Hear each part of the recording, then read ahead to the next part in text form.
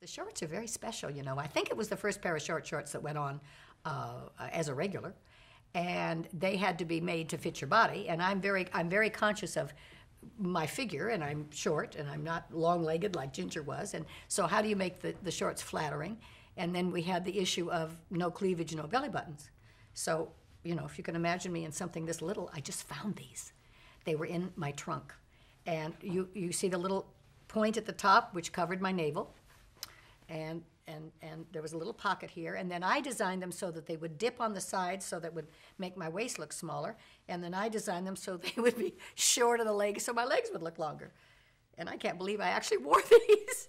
And my comment the other day was, I wonder what underwear I wore under these. They didn't have thongs in those days. So it's really quite a find. They were the first of a kind. And what was this about covering belly buttons? Oh, that was censorships. The Howells had twin beds. If you realize, you know, there was no, we were 7 people on an island with no chaperone. So there was none of that sexuality going on. Every time Ginger kissed somebody, it either knocked Gilligan out or somebody fainted or something. There wasn't no sensuality.